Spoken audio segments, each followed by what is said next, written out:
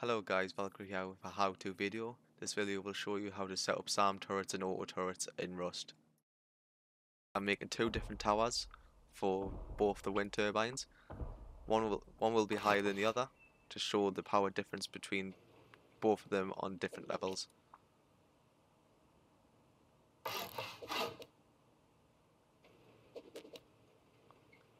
As you can see here, you can see the power when I'm holding it over. Now if I go look at the other wind turbine, it will have less power than this one has coming through.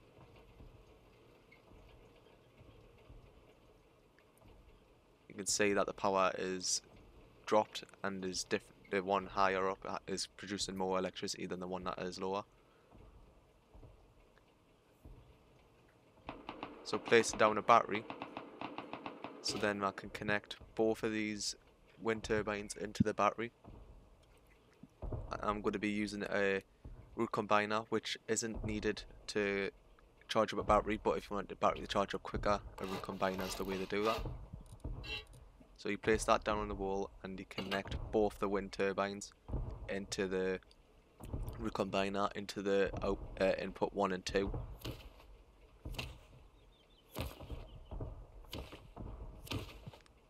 So that's now putting power into the root combiner. And now I connect this one down into the power 1. Now what that will do was connect both powers and make them into one signal. So then I connect this into the battery, and that will be inputting more electricity than it would if you just plugged in a single one. Right. Now I'm going to craft a switch and a splitter.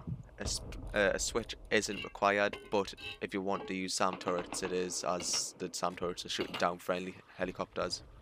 So anyways, you put the output on the battery, you connect it into the switch, or you could do it into the splitter if you want to use a switch or not. But in this video, I'll use a switch. So the input's going to the switch, and if you flick it on and off, it will show signals of power going through. So with the output of the switch, I put it into the splitter, and it will put power into the three leads at the bottom, the three outlets. So I'm going to put down a turret. I'm going to put down 4 of them, and a SAM turret.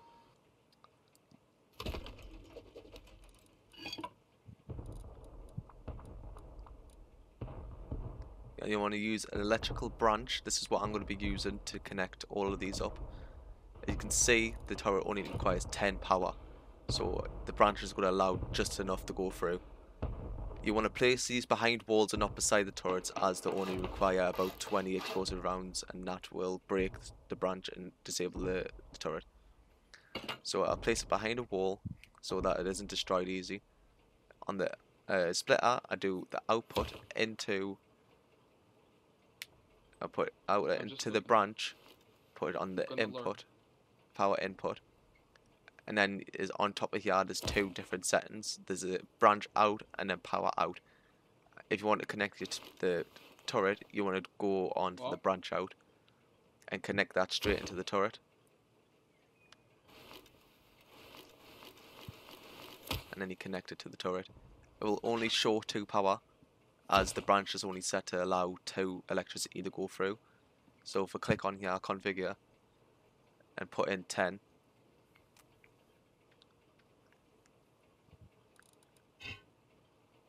now that will allow the turret to have enough electricity to run through for it to turn on.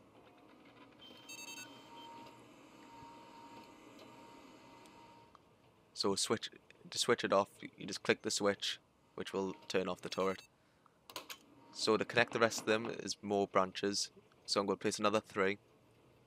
And as I was saying before, there's a branch out and a power out. On the power out, you want to put it to the other branch's input, power input, and you want to do that for another 2 times on the rest of them. Now with all them branches out, you do is we're done the same time is branch out into the turret, and it will only come through 2 electricity, as we've only set it to branch out into all the turrets. Then after that, if you turn the turrets on, these won't work as there's only 2 electricity. So you'll want to go back to your branch and configure that to 10. And they will go green once it shows that there's enough power going through. See, all of them are now working. And if I turn it off, you can see that all of them turn off. As of the SAM site, it requires 25 power, which the turret only required 10, so another branch will be placed. And since the last branch still had the available output, and it's going to be enough electricity coming through to power all of this, I'll put the output on the branch and put it into this input, and then put the branch out into the SAM. As you can see, there's a red light. You want to look at that and remember that. Red means it's off and green means it's on. So as it's red now, it's because we haven't put the branch onto 25 output. So all of them are off. You turn the turret on by the switches. Can't you just do this with branches? Then you go onto the branch. See, it's red still. Go onto the branch. Put it in as 25, as shown on the build label. Now if you go outside, you will see that it's green, and that means your SAM turret is working. Thank you so much for watching the video. This is my first how-to, and I hope this has helped gain you knowledge into electricity. This has been Valkyrie. Bye.